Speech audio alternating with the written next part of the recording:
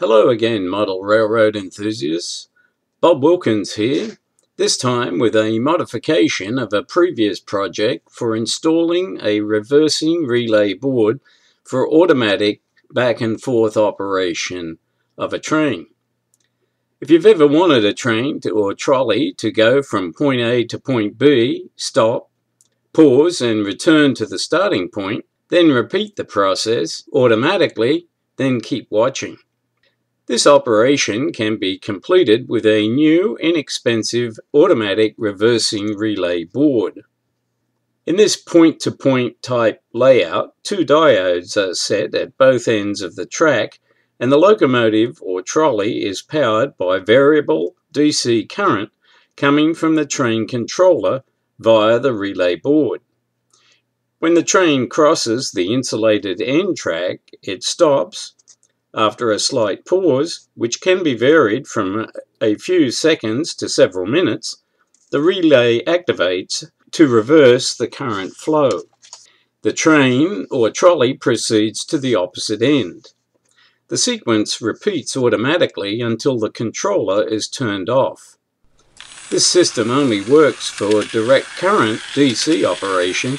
However, if you are running digital command control, DCC operation, it can be set up on an isolated track and run separately in DC mode. This system can be used for several scales including N, HO, S, or O. Here I am using it in HO scale.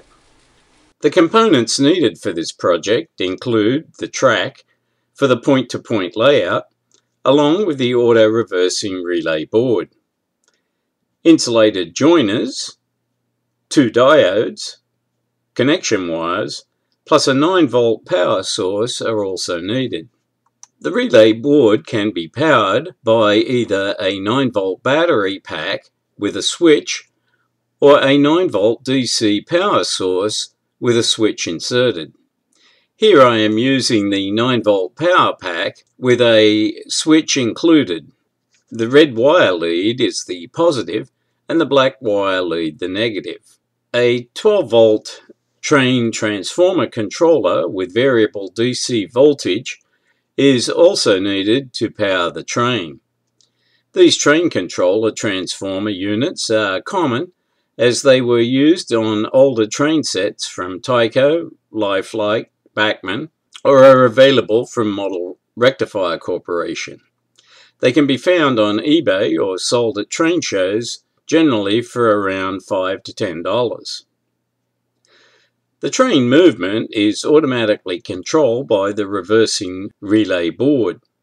This relay board consists of two banks of connection plugs, one to power the board from the battery, with the positive wire going to the connector labelled VIN and the negative lead going to the ground connector labelled GND.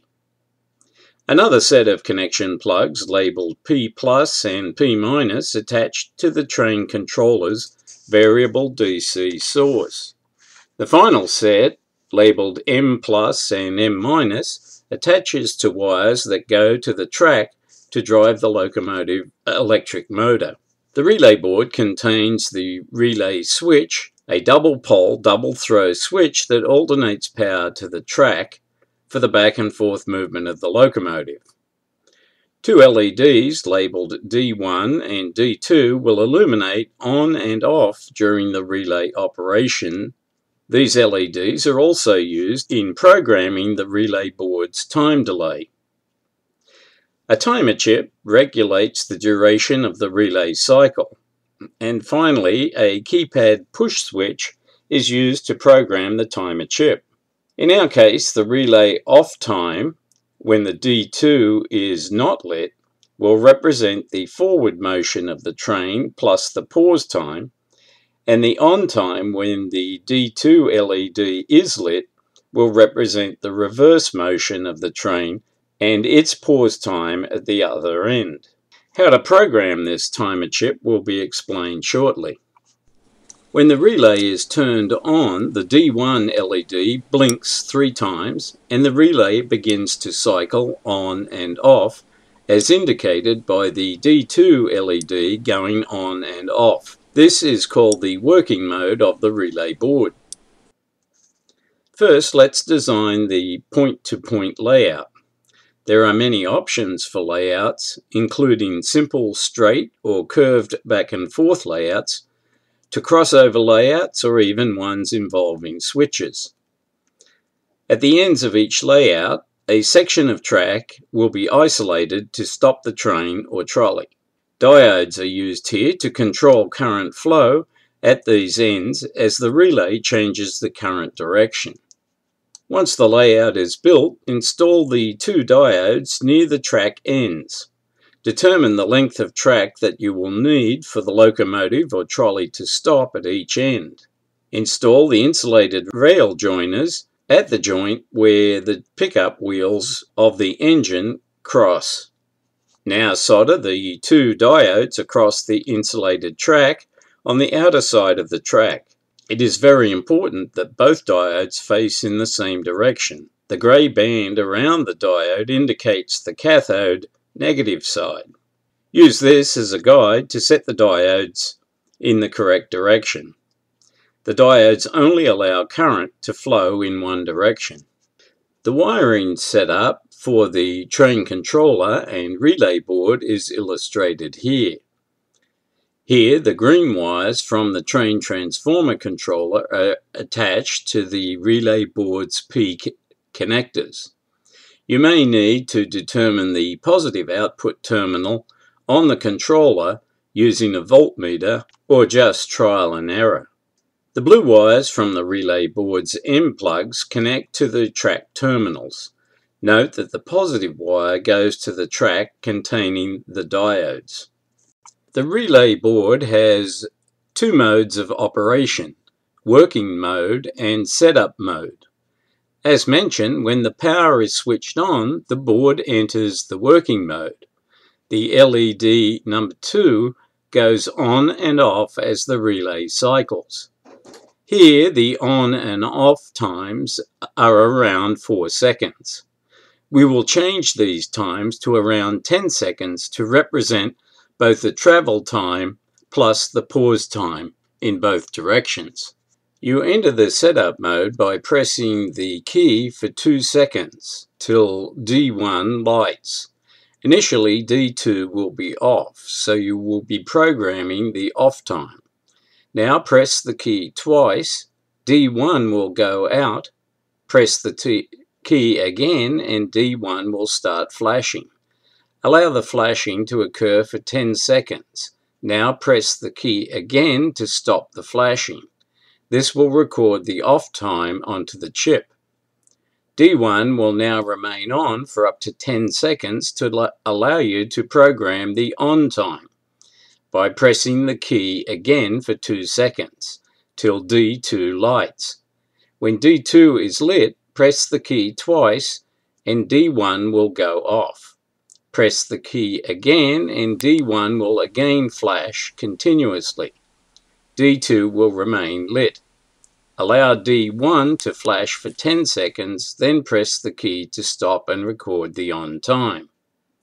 Either wait for the board to reset or simply repower the board to enter the working mode, cycling the new relay times. Note that in setup mode, if you do not press a key within 10 seconds, the board will reset to the working mode.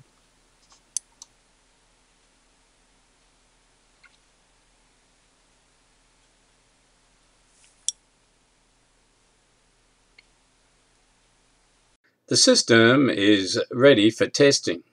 Place the locomotive on the track, the front facing to the right, at a spot near the power terminals. Turn the controller on. The locomotive should move forward.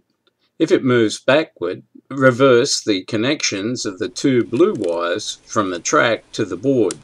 When the unit passes over the insulated connections, it will stop, pause, change direction and move backwards to the other point.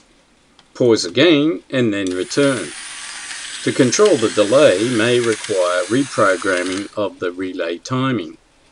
Here the operation is shown in sequence using a trolley. The trolley travels to the point on the right and stops for approximately 5 seconds before the relay activates to send the car back to the other end. The connections to the track and train controller are also shown. Note that I have added lighted bumpers to this system using bumpers prepared as per Project 15. These bumpers have a wire soldered to the LED connection on the side with the diode. The wire is connected to the track just beyond the insulator so that the LED always has current. If you wish to try this project, you can order this kit online at the website modeltrainsounds.com. The kit includes an auto-reversing relay board, the 9-volt battery pack, 2 N1007 diodes, and 2 track insulators for HO scale, along with full instructions. Instructions in color are also available in downloader PDF file format at the website. Thanks again for watching. We are working hard on more projects, so don't forget to subscribe for updates.